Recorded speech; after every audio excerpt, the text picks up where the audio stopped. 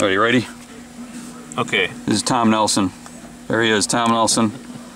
Boost Controller 101. Yeah, right, Go, so, AMS-1000.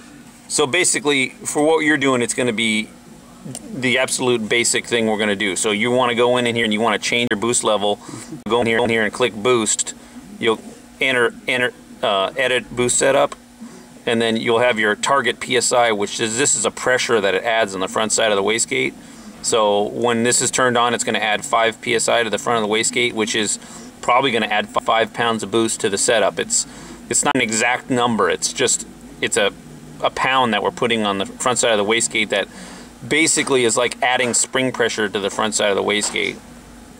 That rate number right there, that's how the boost comes in. So if you want to just annihilate the tires, you put that at 0 and it's just instantly 5 pounds added to the front of the gate. But like for this car with a trans brake, you let go of the trans brake and then you can add this rate into, so it doesn't shock the tire and make it go bananas, you know. So that's the simplest setup. You know, you want to view this, you want to view how it came in.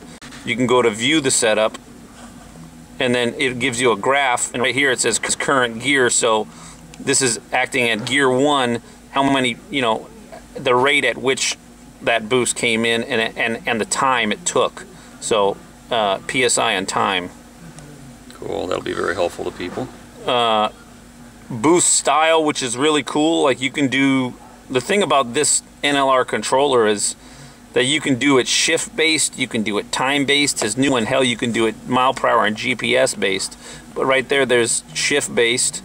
You know, there you go, GPS based. It's actually in here. And you can also have stages, which is really damn cool because you can add 4 stages, so you can have up to 7 PSI in one stage. You switch a gear, it goes into stage 2 and then adds maybe 3 or 4 PSI in that gear and adds another 3-4 PSI in another gear.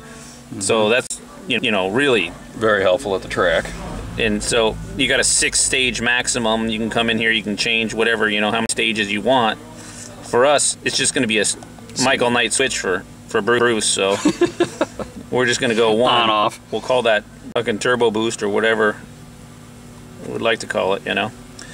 So that's pretty much the layman Tom Nelson dummy video, because I'm sure Sebastian, the owner of this thing, could tell you a zillion things more than I could.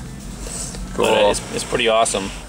All right, well there you go, guys. So there's a quick tutorial on how you can set it up, and if you got any questions, call Sebastian. Call Sebastian.